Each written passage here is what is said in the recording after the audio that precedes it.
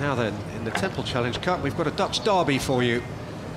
And that means that on the Berkshire station, we have AASR Skøll, who beat the University of London B yesterday by 2¼ lengths.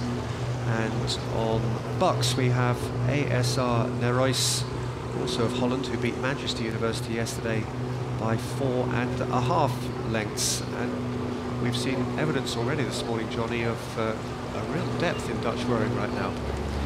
Absolutely, yeah. The Dutch is one of these nations. Not so many rowers, but the quality of the rowers we see is really very high. And it goes without saying, really, that there will be a lot of feel in this race. Not just a Dutch derby. This is an Amsterdam derby.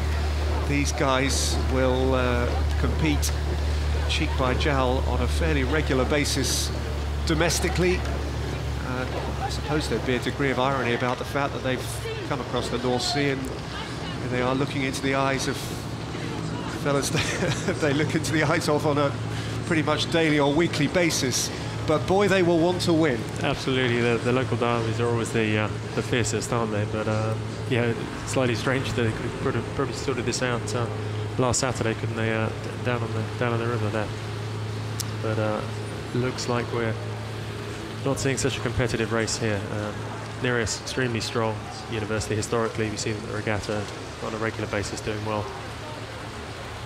They have created for themselves quite a substantial advantage here. As I mentioned, they were pretty comfortable winners yesterday, 4½ lengths over Manchester University.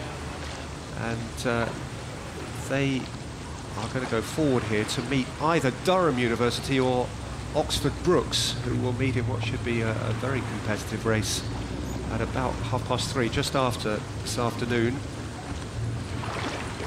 Yeah, I think the Brookes crew this year is extremely strong. They won it last year. They've got another incredibly strong crew.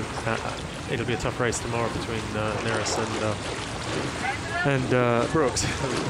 Talked about conserving energy, and I've no doubt that Nereus will be looking to conserve energy for the race tomorrow, as far as they're able to. We see they've dropped the rate down, still rowing long, powerful strokes. Interesting, they're coached by Diederik Simon, who was an Olympic gold medalist with the Dutch 8 in '96.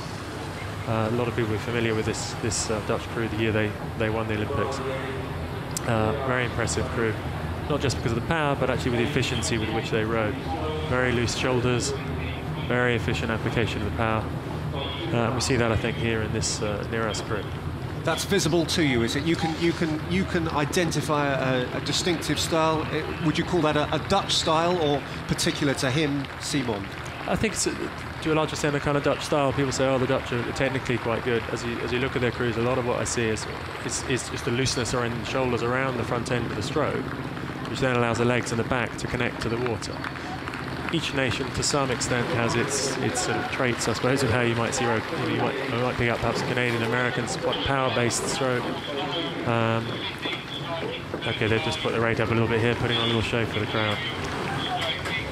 As I was saying, yeah, I think the Dutch historically very efficient way of rowing. Nereus finished with a flourish. As they probably knew they would be, given local knowledge, have proved quite substantially too strong for AASR Skøll, and Nereus will go forward to face either Durham or Oxford Brookes tomorrow.